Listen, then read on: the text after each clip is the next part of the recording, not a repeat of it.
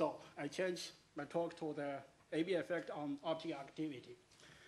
The purpose of the talk is to find the relationship among the optical activity, the Friday effect, and the AB effect. The optical active medium has a dissymmetry structure under the influence of the incident electric field. The incident field constrains the motion of the electron along the micro-sinusoidal structure in the Cheng's way.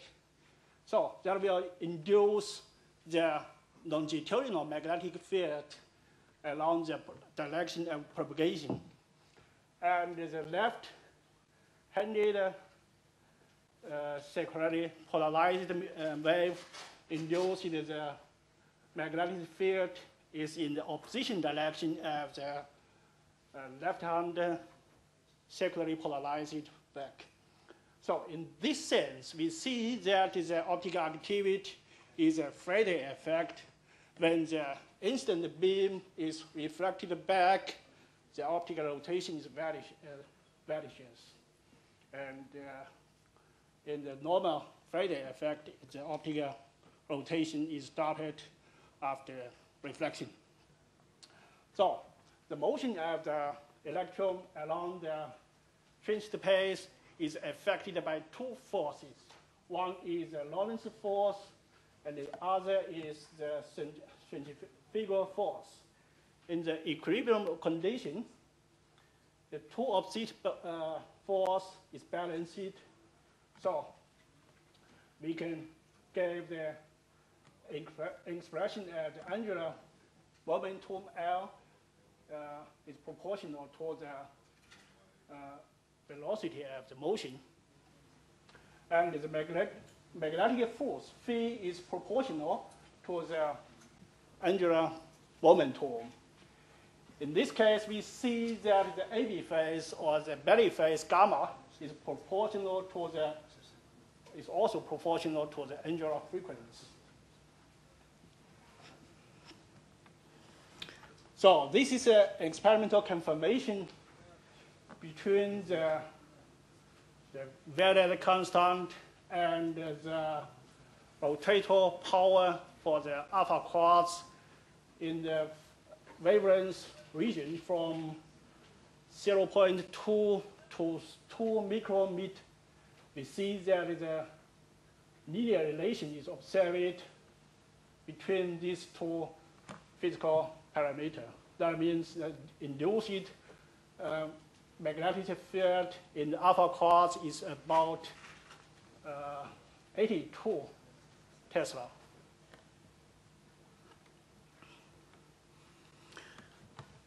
Due to the induced magnetic field in the propagation direction of the light, we see that the optical activity is a quantum effect. So we may probe the high number of quanta. So we propose the experimental setup to probe the quantum effect in alpha quartz, and the minimum intensity is the function of the quantum effect.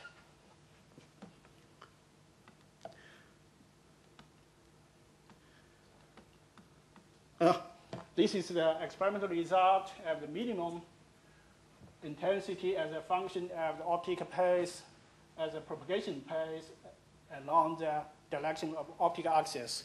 We see that the quantum number for the optical activity is J equal to 3. And the rotator power is proportional to the AB phase gamma. We see that the rotator power is proportional to the AB effect, and the gamma effect, the AB phase is proportional to the angular frequency.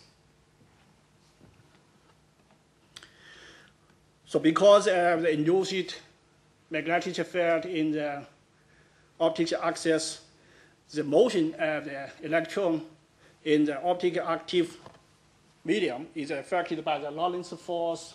In this case, we see that the differential equation is a nonlinear equation. And this magnetic field will causes the Zeeman effect in the alpha quartz. The OH impurity in the alpha quartz then provides a trace to probe the crystal field. We see that the splitting of the infrared absorption band is observed in infrared balayage. The optical band is found to be linearly polarized, and the optical beta is observed in the ferrogram. The beta frequency is equal to the normal frequency. So from above experiments and experiment results, we see the optical activity is a natural Faraday effect in the AB effect. The AB or belly phase is proportional to the angular momentum of the electron around the microsolid in optical medium. And the AB phase is proportional to the rotational power. Thank you. Thank you very much.